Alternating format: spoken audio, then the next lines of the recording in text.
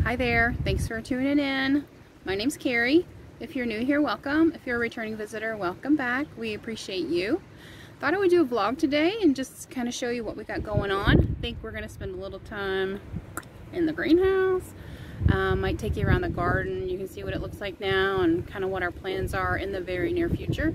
And you never know what else might pop up. So come along with us and hope you enjoy.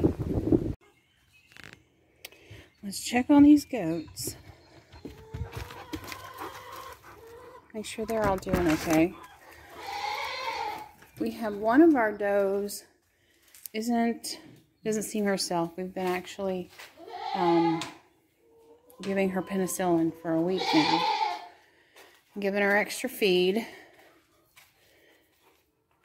And we've got one doe that if she doesn't have these babies soon, she's going to run out of space. She's probably already run out of space, haven't you, Milk? Our doe right there is the one who hasn't been herself lately. Her poo wasn't right. Goats should have like basically berries or little pellets. And she didn't. She had, it was clumpy at first. Then it was like a solid mass, not even clumpy, just solid. And then it was wet. So we've been working on her, and she just hasn't been herself. She's perked up a little bit lately, but we're still giving her extra feed. That's our buck. Putting the crap out of her. Oh goodness. And this is where we've been feeding them at. We'll feed her because she's not feeling so great. And we'll feed the white one here because she's expecting, we're guessing like 17 babies. We really don't know. There's got to be more than 2. She doesn't look quite as big here on camera, but she is large. And I swear we have thought she was going to have babies like 3 weeks ago. We just don't know when it's going to be. So we've been keeping a close eye on her, checking her backside for any signs. And so far it hasn't happened. Back there is our newest baby. She is, you can barely see her. She's solid black. She literally has like 4 white hairs and a little clump on one of her sides. Otherwise, she's all black. And that's her mama. And what's funny is this white one, or this black one, is the grandbaby of the white one. So it's funny that she's solid black because her daddy is orange, or her daddy is red.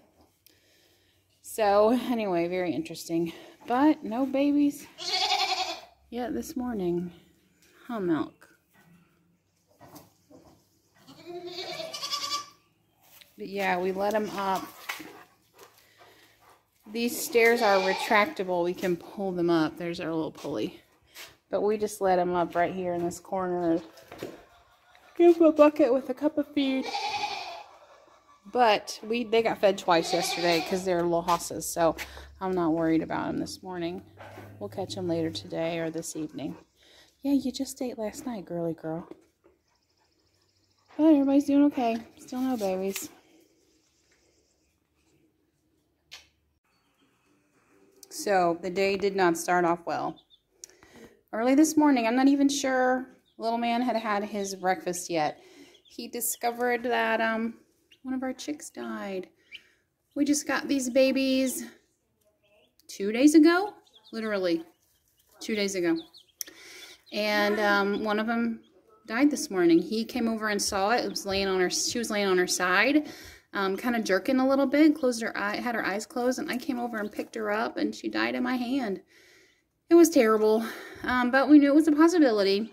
We ordered 6 chicks. They gave us 7, so, I mean, that's just, you know, something that happens with little babies.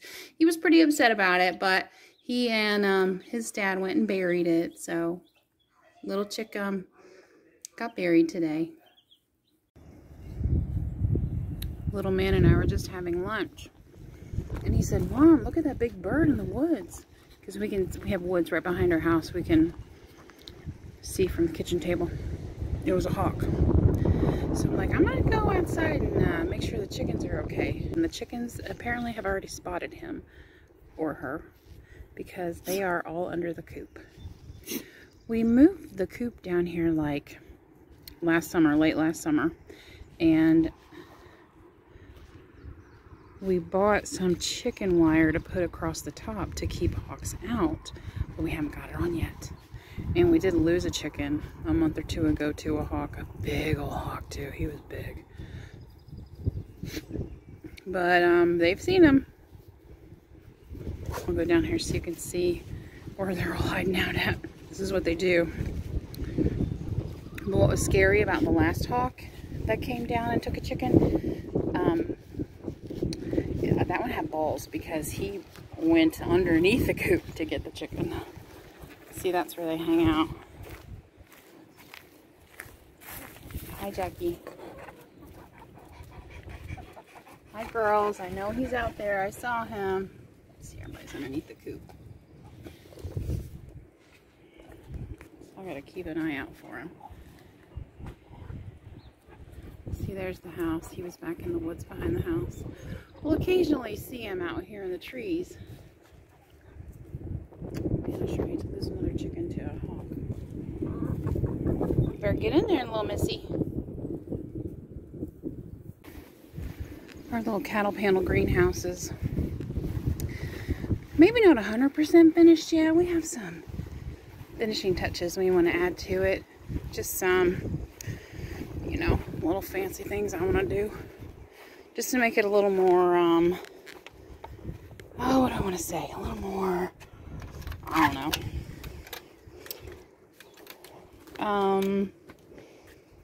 A little more organized, maybe.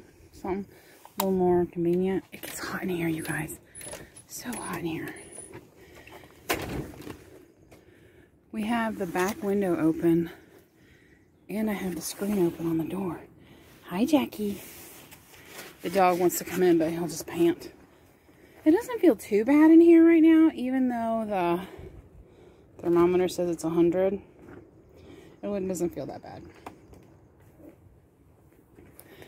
Earlier today, the little guy and I came out and started some seeds that we had saved from last year. Our garden last year was amazing. So we started Amish paste tomatoes. That's our favorite kind of tomato for canning. And then our cantaloupe were amazing last year too. Gosh, our cantaloupe are so great. So we saved seeds from them. So we started some cantaloupe, some green bell pepper, shishito peppers, and poblano peppers. And I can't believe I didn't save any cherry tomatoes. We had maybe 2 different kinds of cherry tomatoes, and my little seed basket over here, I don't have 1 bag of cherry tomatoes in it. That's really technical, see? Small, long, wordy word. But anyway, we came out here earlier today and started these, and then he filled up, or took our seed starting mix as far as it would go in the rest of the trays. And I tell you, I'm kind of regretting the trays I bought. I bought kind of big ones, you know. I was hoping that, you know, we could avoid transplanting, right? Like if I start them in something tiny, then I've got to move them to something bigger. So I thought I would start them in something bigger so I wouldn't have to transplant and they could have as much space as they needed. But to start out in something big, you could have a lot of seed starting mix. So maybe that wasn't the best idea. I'm not sure. We're going to go later today and get some more bags of mix. But this is what we used. Let me see if I can straighten it out here with one hand. It was this by NK Lawn and Garden, an organic seed starting mix. It is 8 dry quarts. And this is how far 8 quarts got us. Those 2 full trays and 2 more full trays. I mean, not 8 quarts, 24 quarts, because we had 3 bags. So 4 full trays and then another piece of a tray. So it didn't get us very far. So we have 3 and a piece to go, and then we have 1 tray that doesn't have little pots in it yet. So we're probably going to use some recycle you know, yogurt cups and stuff like that that we saved to fill this pot. But one day last week we came out and we didn't have our seed starting mix yet. We just had a potting mix, and I said, let's go and try, you know, let's go start something in there. I couldn't stand not having anything out here. So we did, and the arugula has popped up. I don't see any eggplant or basil yet. I know basil takes a while to germinate, so it might be the last thing to pop up out of this group, but hopefully it still will.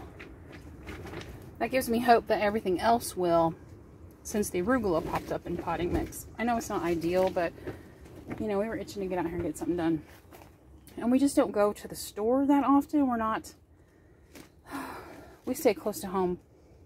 I mean, we're really homebodies, and even more so since COVID happened. So we don't go many places. So it's not like I'm out in town a lot and I can just run and stop and get seed starting mix. It's kind of like, you know, we got to plan it. But anyway, I was happy that we got some seeds started. So I'm sure I'll keep y'all updated on how these come along and what else we plant. So I'm going to get some more tomatoes and maybe some flowers, and we'll see if my mom wants me to start anything for her. But anyway, there's our little greenhouse currently. At least we're using this. I'm very happy with it. It turned out great. It's early April and we're in Indiana, so we haven't really done anything with the garden yet. It's probably tillable, like it's probably dry enough that we could till, but we need to clean up a little bit before we can till, clearly.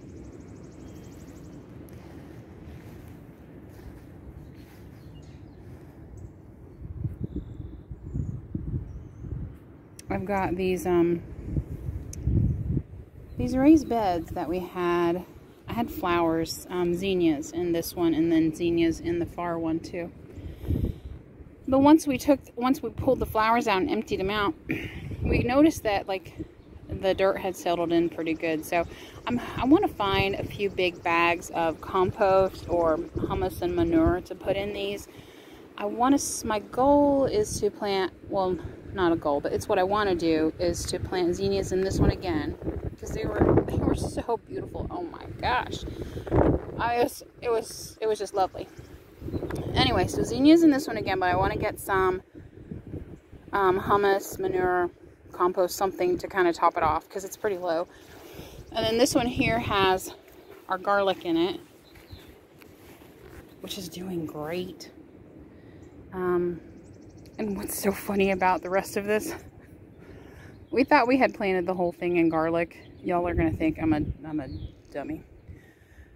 When my husband tilled up the garden last year, we had a spot way back in the corner, like back in that back far corner. We had a little garlic patch every year. So he tilled up the garden, and my little boy kept finding things that looked like garlic bulbs. So we were like, let's save them and plant them. We'll plant them. So we did, and they weren't garlic. I'm pretty sure it's some wild onion. So over here, these 3 rows, I had a friend who lives near a good farmer's market. I saw that one of the farmers was bringing some garlic, and I had him, hey, run over there and grab me some heads of garlic. And so he did, and I can't remember. I took a picture so I know which row is which, but I can't remember what their names are. But the first 2 rows are that garlic that came from that farmer's market. And then this other row is a purple skinned garlic that I picked up at another local farmer's market. And then the rest, we thought we planted in garlic that came out of our own garden, but alas, it was not. So anyway, I think we're gonna plant beets here. Since beets like are so much trouble because they come up, you know, slower than the weeds do, so they're just a pain. So if we have just a small little patch of beets that we can easily weed and get to, maybe we can, you know, have some success with beets again.